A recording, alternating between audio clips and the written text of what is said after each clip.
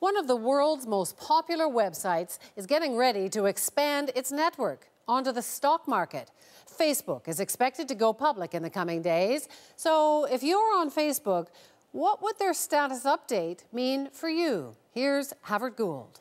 Do you share a lot of your pictures on it? It's the way 800 million people connect. Just because everyone has it, it adds that value to my life. I can see what my friends are doing, what my family is doing. Relationship status, interested in. Facebook, launched at Harvard just 8 years ago, the story told in a hit movie, is now about to make stock available to the public. A move that will make the company's founder, Mark Zuckerberg, already a billionaire, even richer.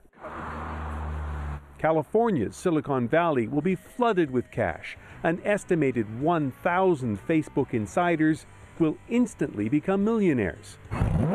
Car dealers are ordering more luxury vehicles. Home sales are expected to soar. Real estate people are excited over any good news because we've been hammered the last 5 years.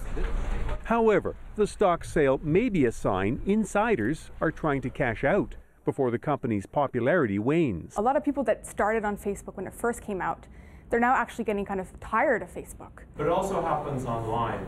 At this social media conference, this speaker believes the company will become stronger.